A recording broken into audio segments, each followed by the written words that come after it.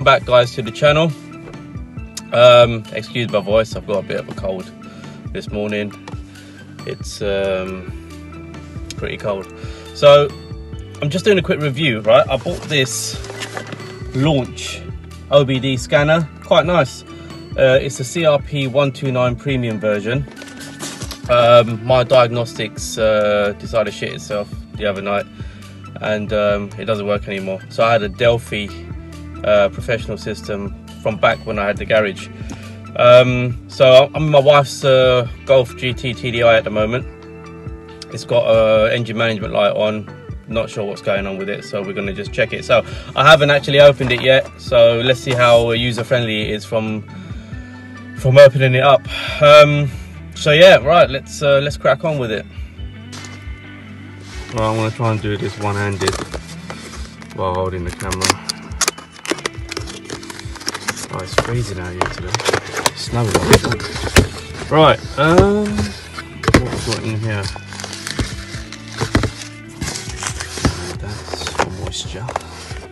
We've got the OBD cable to serial connector, and then we've got a USB cable here for charging purposes, I imagine.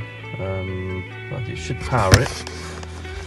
And there's a SD card adapter in here. I think they're for updates, etc. Right, so I'm gonna just put the camera down, set it up, and then I'll be back on. Right, so that's booted up now. I'll just turn the radio off. Right, so that's booted up now. Now the engine management light's on. Let me just show you guys. I want to start the car. Ignore the tire pressure monitor, etc. Got one bulb out, but the engine management light is on, so I want to get to the bottom of that. I've got a strange fumes coming into the car, so I've got a feeling that the DPF's got a split in it. DPF's not on the car anymore, but it's been welded and mapped. So anyway, switch it back off, back onto ignition.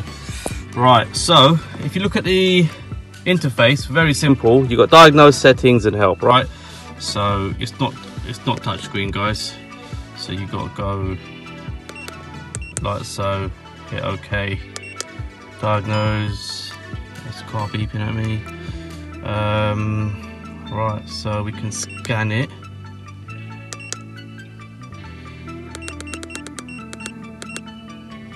Find a make and model. I've got to say, this is quite easy to use. Like I said, I've not used this before. My Delphi was seriously complicated. V1160 diagnose. I'm guessing it's picked the car up. Check your files, please wait. Okay. Vehicle scan. Right, let's just do a complete vehicle scan. Is it VW up? No, it's not. It's a Golf.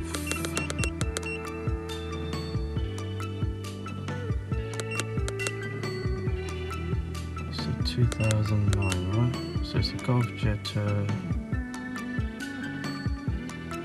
6.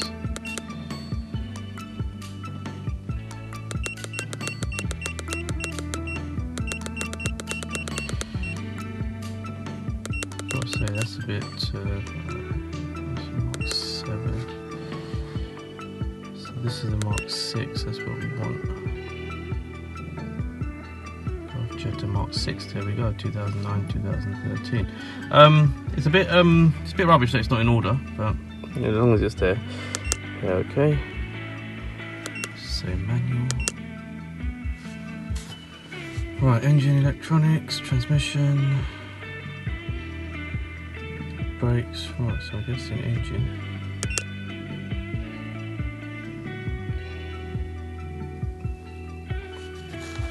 It's pretty quick. It doesn't lag when you push the buttons, which is quite good. Let's see what this says. I don't want to speak too soon. I did loads of reviews on this, by the way, before I bought it. Between you got the CRP123 Premium, and you got the 129 Premium, and then you got the higher models that basically, you know, professional level. You know, you can do quite a bit on this anyway. Right, read DCT codes. What's it say? Read new exhaust pressure sensor. Okay. So as I said, I've got a feeling the DPF's got a split in it.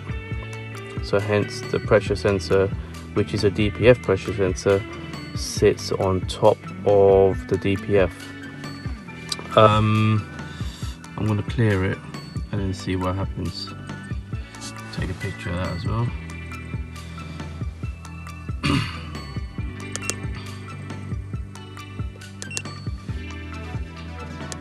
Yeah, I do like this.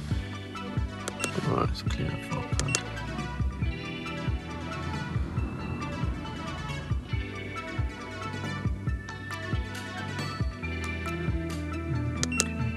Didn't see that down the bottom. I'm trying to look at this through the camera screen.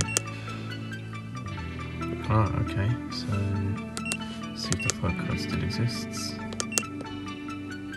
Oh, it's still there for some reason.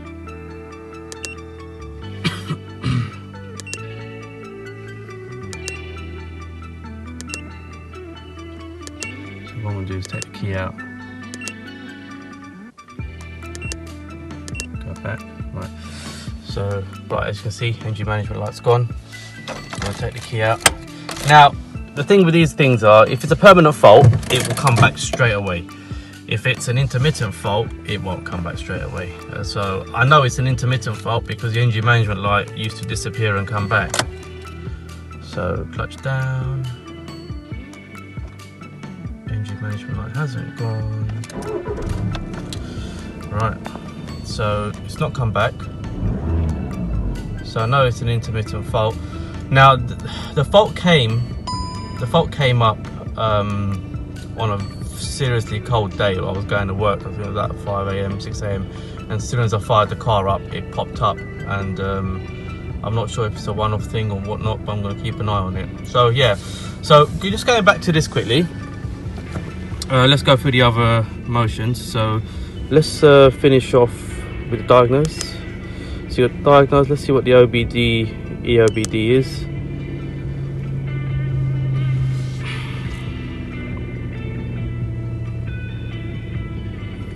You got right. So you got no DCT codes, which is good. Readiness completed. Readiness not completed. Supported data stream. Okay. So it's like a monitor status.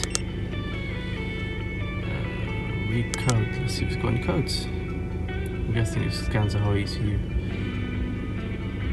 Exhaust pressure sensor A circuit low pending. Okay. So it stored it. It's telling me that there was a problem, whether it still is or not. Let's do an O2 sensor test actually, because rank 1 sensor 1. So it does not support it because it's probably got the DPF pressure sensor instead. So you can see it's got onboard monitoring, EGR monitoring bank 1. I know for a fact it's got an EGR valve. Component ID.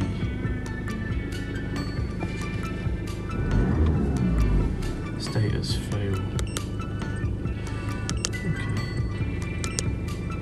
Again guys, I haven't actually spent any time with this, so I'm just doing this video as I open the box. So it's got a bunch of stuff you can do.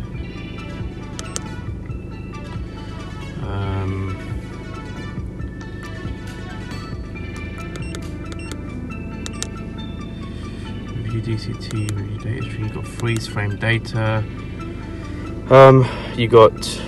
You can delete your data, you can upload records, reset, right, so you can reset your battery change, you can reset your brake reset your oils, your steering angle sensor. You can also do your, depending what vehicles, is vehicle specific, you can also do your electronic calipers reset. So when you're doing your brakes, you can put them into service position. language, unit of measure, your beeper. So it's just general settings of the unit. So it's a simple unit, I must say. It's a simple unit.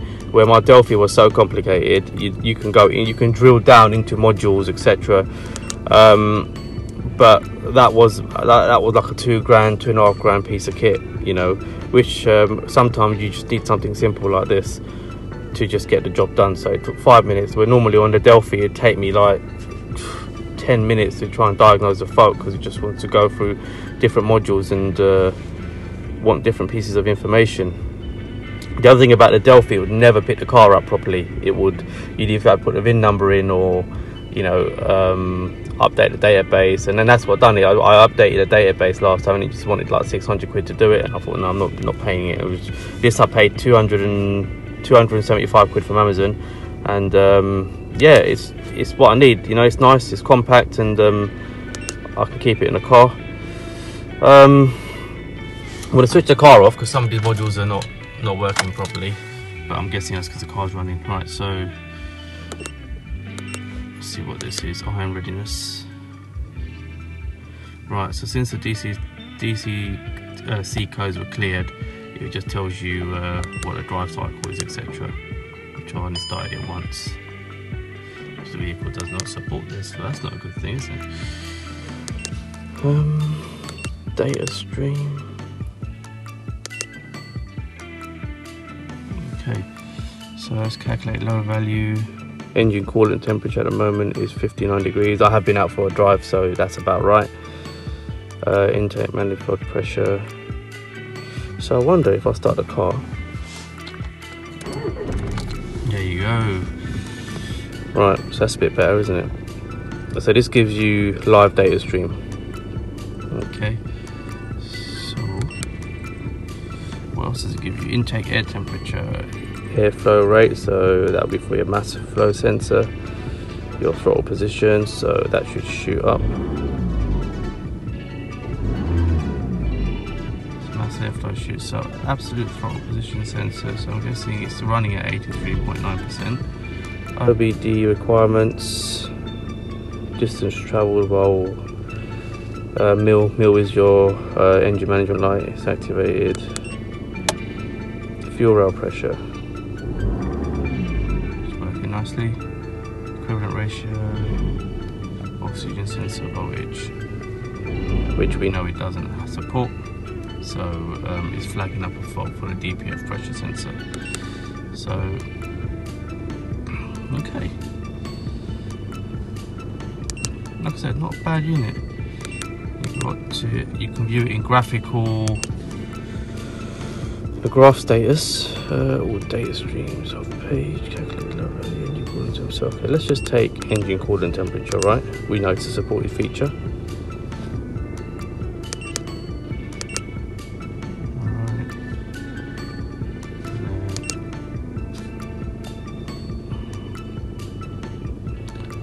So that's gone up from 59 to 62.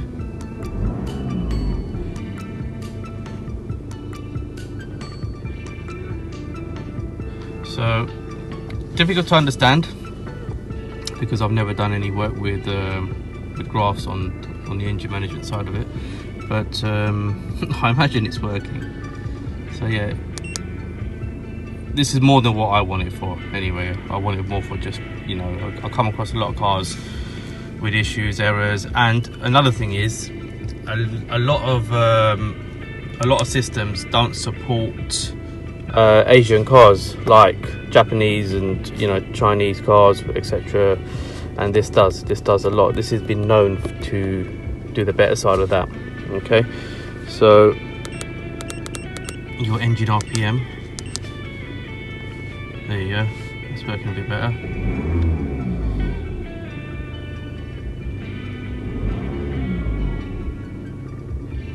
So that's maximum I rev to 2.5. Let's see if I rev to 3.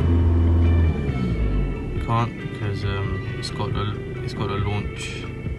Believe it or not, the car comes with launch control, so it only lets me rev to 2.5 as the clutch is down. It's not a bad feature, it works well actually. Okay, so all that's working.